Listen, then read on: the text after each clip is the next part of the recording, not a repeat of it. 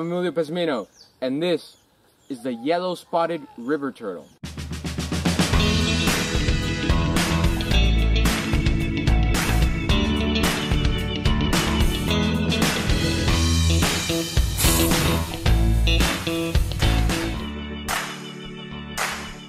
On our first day in Ecuador, I decided to do something we left off last time, looking for turtles in the mud.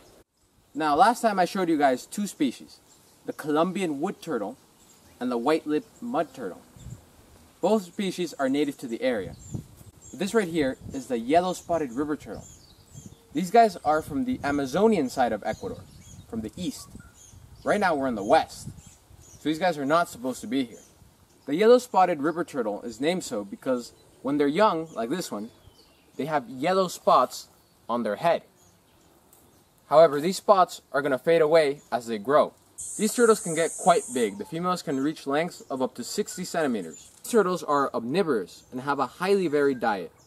They eat everything from algae and weeds to small invertebrates and fish. They belong to a family of turtles called the side-neck turtles. I'm going to try to show you. Wait. See if I can get him to put his head inside his shell. You're going to see that he tucks his head to the side instead of back. That's why they're called side-neck turtles. But right now, look, he's going to try to bite me. Look at that. Whoa.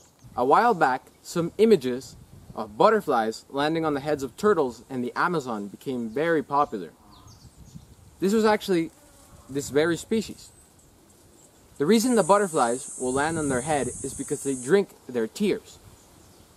This is because sometimes rain in the Amazon is going to come from the Atlantic instead of the Pacific, so it travels a long way through the South American continent.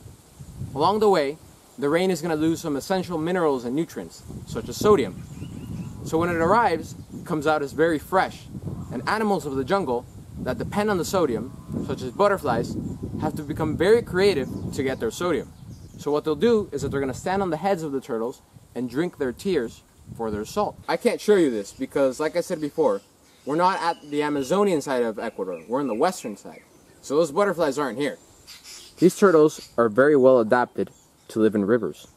You can see that they have webbed feet, and they're very quick through the water. These turtles here in Ecuador are often sold illegally as pets. So people get them when they're pretty small, even smaller than this, but then they grow to their massive size, so they have to let them go. And that's why we have them here in the river systems, like so many other species, both here and back in Florida. The way you can help these turtles and so many other exotic species is by not buying exotic pets whose numbers are being decimated where they live. That's the best thing you can do to help them. Now we're going to put this turtle back. Bueno muchachos, till next time.